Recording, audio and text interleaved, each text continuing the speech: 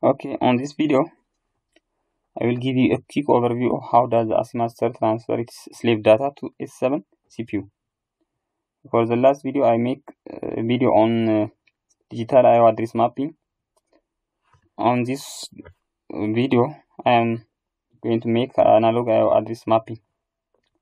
So let's before going configuring the hardware configuration, let's see the wiring diagram.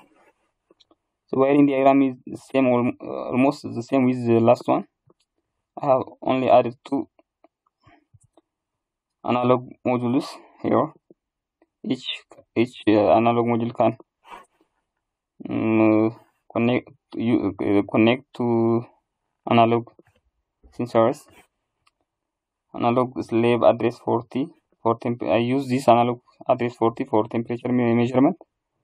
Analog address, this is slave address 50 for level measurement or level reading. So this the wiring is almost the same as you see. Let's talk some basics.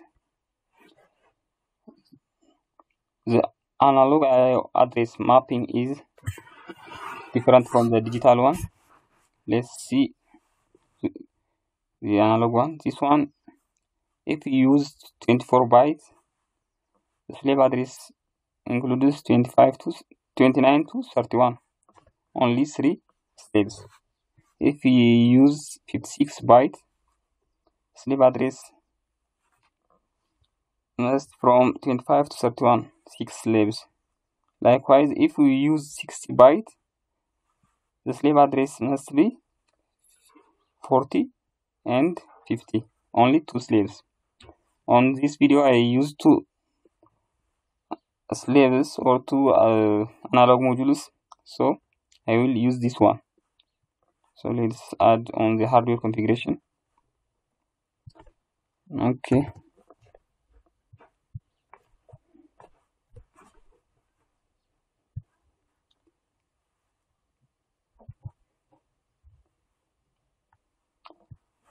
Analog 60. Okay, this one. Let's add this one.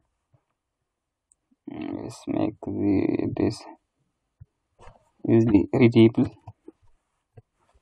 Start one. So let's save in the compile. Okay, no errors. Thank you. Okay, let's see the mapping.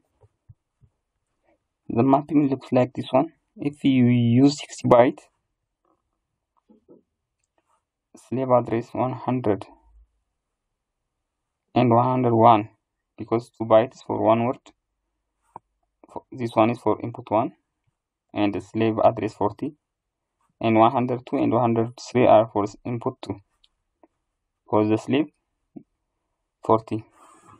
For slave 50, 104 and 5 are for input 1, 106 and 107 are for input 2.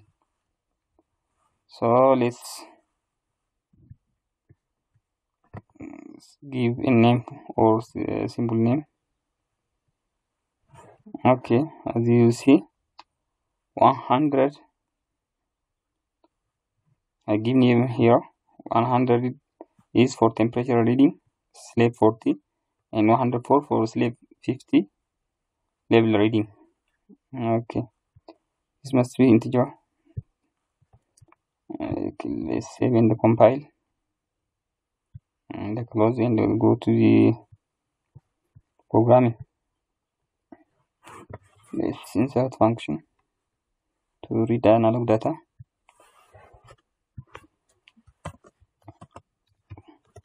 Data reading.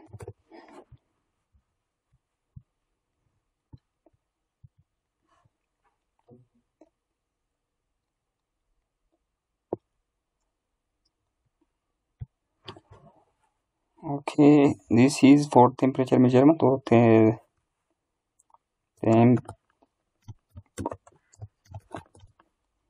reading.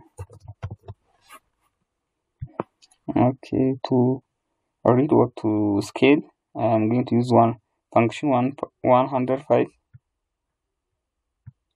I can give one as here FC 100 or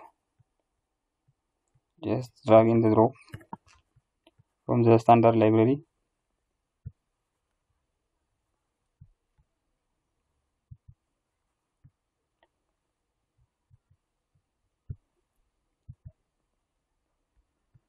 Okay, import is slave 40.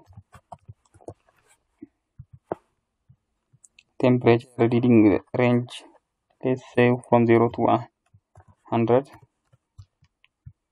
1 or 100, 150. This one make 1.0. For error code, I can use memory word too. For my data, I can use 10 table data. Okay, let's name this one actual temperature reading.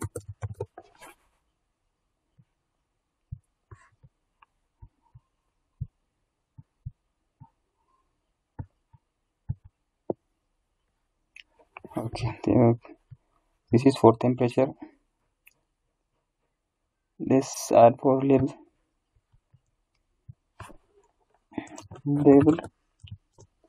reading. So let's add this one, FC105. This one is slave 50. The level reading from 0 to, I can make it 500 meter cube. Okay, this one for $5.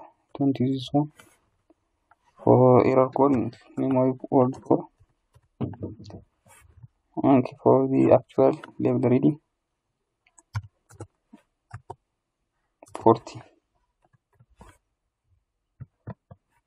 Give name. This one is actual level reading.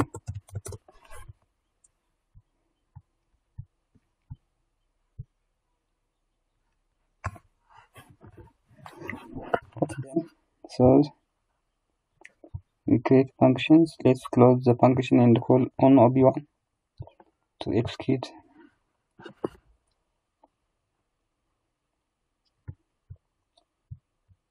Here are the last times.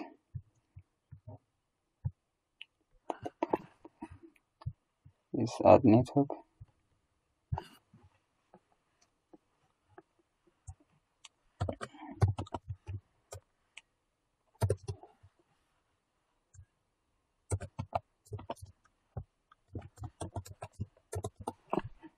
Okay, function 1, we can call it this one. Oh, done. Okay, I've done this one. Hardware configuration, also the programming.